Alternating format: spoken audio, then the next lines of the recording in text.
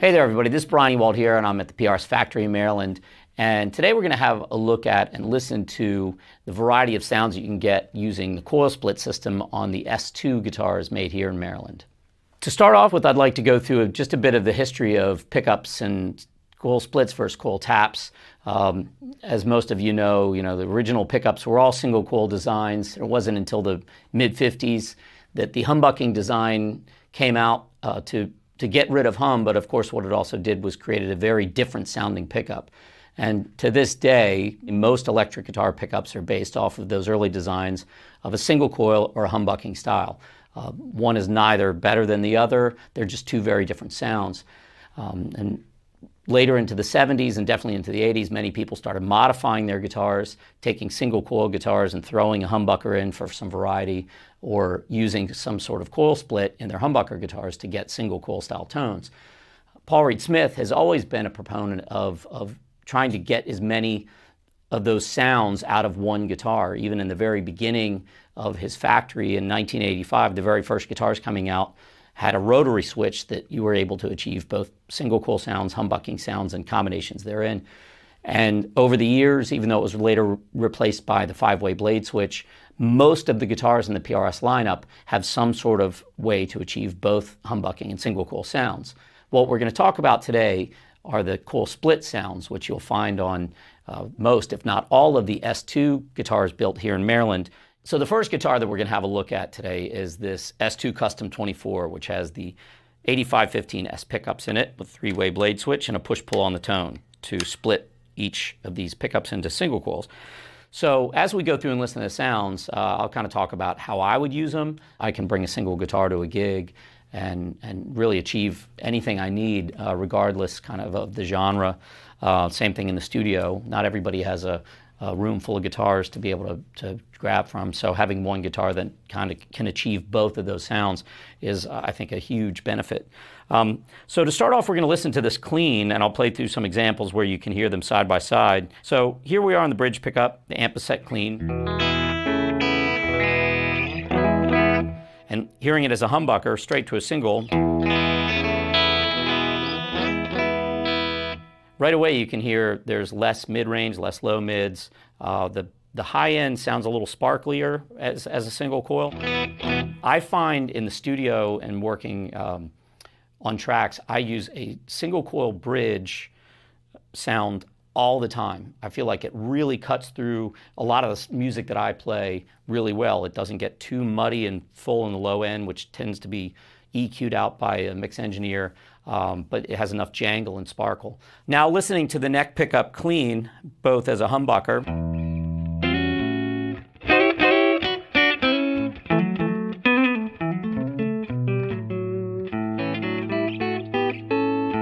and as a single coil,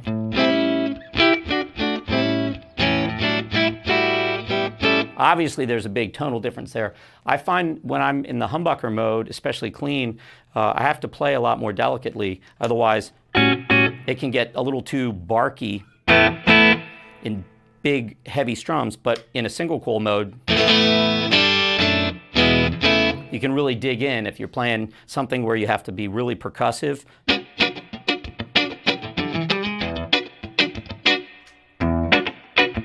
To me, the single coil sounds tend to really fit themselves better without being too punchy and barky if you're hitting the guitar hard. Okay, now we're going to have a listen to the S2 Vela, completely different sounding guitar with a bridge humbucker that is also splittable into a single coil.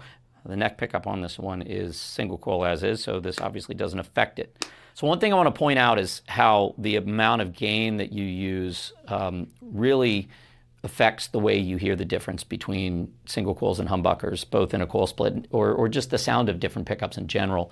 The more gain that you add, up to a certain point, in my opinion, kind of accentuates the differences, but then once you get to a point where you're adding a certain amount of gain, it actually kind of levels out the differences. The more gain you add, the tonality of the pickups becomes kind of homogenized. So like lots and lots of gain, two different pickups sound similar. So I'll show what I mean. So here it is completely clean, bridge pickup as a humbucker and as a single coil. Very clear difference in sound. Here it is with a lower gain.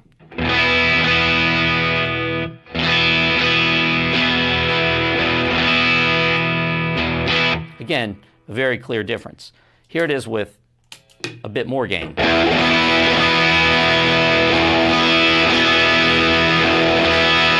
The differences there are not nearly as clear. The gain itself is acting as a compressor and kind of leveling out a lot of the differences of the things that are going into it. The one thing you will notice, the more gain you use, is that also things like the noise floor, the 60 cycle hum that you get with a single coil, is also brought up. So often people will use the humbucking sounds. If you're a single coil player primarily, a guitar like this is fantastic. I leave my Vela very often with the bridge pickup in single coil mode and as a 3 single coil sounds.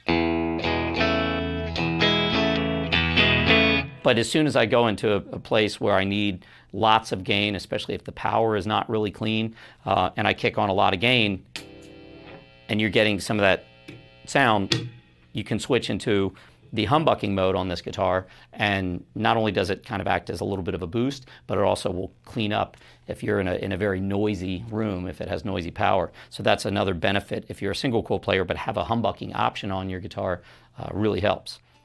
And the last thing I'll quickly demonstrate is being able to get a wider variety of sounds with a lot of gain on without even switching pickups, just staying on one pickup, but utilizing the split function. So here with the coil split engaged, and I've got the volume rolled way back,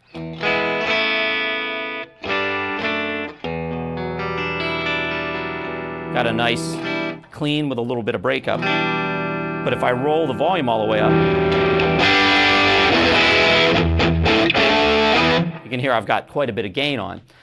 It would not be able to clean up nearly that well if I just rolled the humbucker back.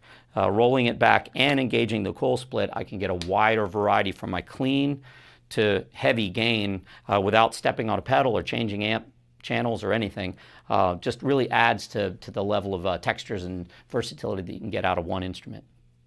If you'd like to learn more about any of the other guitars in the S2 line and check out what they have to offer as far as pickup combinations and coil splitting, check out PRSguitars.com, and thanks for watching.